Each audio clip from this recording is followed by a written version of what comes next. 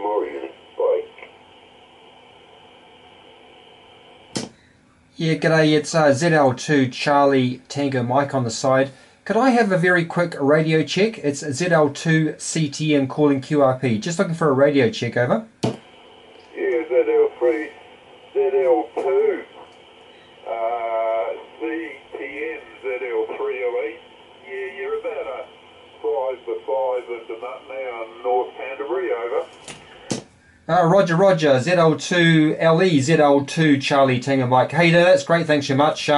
Transmitting very low power here, probably just 3 watts or so into a little homebrew rig. So this is the very first contact, so thank you very much. And just wanted to get a quick update on how it was sounding. So so that's good. So ZL2LE, ZL2 CTM. Yeah, ZL3LE back to ZL2. Oh, 3. That's good. And name this way's Boyd, Boston, Oscar, Yankee, Delta. And no, you're cutting the mustard there. And for that's this good news. time of the day, you're doing all right. I take it you're somewhere in Wellington, or have we worked before? You've made quite a few small rigs, over. Yeah, ZL3LE, ZL2 CTM. Yes, that's right, Boyd. You and I have talked a few times, and I have a funny feeling that you've been my first contact on a number of rigs. So thank you very much for that. This particular one here is based on a teensy microcontroller, so it's actually a software-defined radio using the phasing technique. So it's got a hardware front end which is presenting the I and Q audio to the microcontroller, and all the rest is in maths, and then the reverse on transmit. So been quite an interesting little exercise actually, just sort of looking at the Weaver method as well as the phasing. But no, it's working really well, so I'm really pleased. I think I might do some more work on the power amplifier. This is just one I threw together out of the junk box, so it's not overly high power, but enough to get on the air and to see how it sounds. So anyway, I know you wanted to go, so I'll just say thank you very much again for coming back and just giving that radio check. And if you're wondering what this one particularly looks like, if you look up the QRZ page for me, so ZL2 CTM, the top of that page has the current rig, so you'll see what it looks like. But anyway, ZL3LE, ZL2 CTM. Thanks again. Okay, so I've just finished the first part there, so it didn't drag on too much. So that's really good. I'm really pleased about that. So it's good to see that the radio is getting out nice and clearly and readable, which is fantastic. So really pleased about that. So the power amplifier there was just using an old commercial PA there from a low power radio which I had lying around, and just added in a small pre-driver there. You might recognise that from a few builds back. That was an IF amplifier using the 2N3904. You know, the back was a 2053 pre-driver for the main amplifier here. The only other addition was a low pass filter there. That's a fifth order. So there's 1, 2, 3, 4, 5 active components. Fifth order Chebyshev with a cutoff frequency of 4 megahertz. So in other words, tuned for the 80 meter band.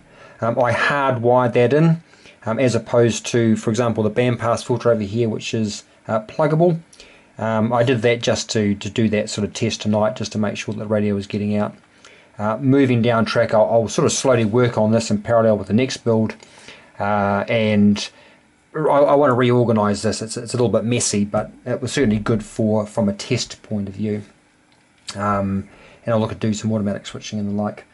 So I guess some final thoughts on how this particular build went. So sort of starting from right to left, the teensy itself, no problems there. That was good. The 3.5 worked well. I think in the end I don't have any noise at all coming from the rotary encoder. That's all gone, which is nice.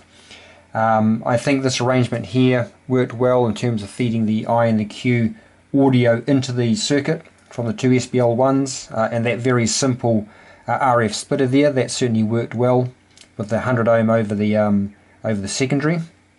That was good, and certainly really pleased with the SI5351 providing those two quadrature clock signals into that mixer. So that's all the local oscillator, so to speak, into that into those two mixers. I think that worked really well, so thank you for the help there on that one.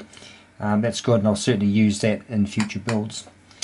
Other than that, I'd probably look to rebuild this amplifier here and use my own design as opposed to a commercial rig there, but like I say, that was just really to get the rig on the air and up and running. Other than that, I don't actually have too much else to pass on really, or to say.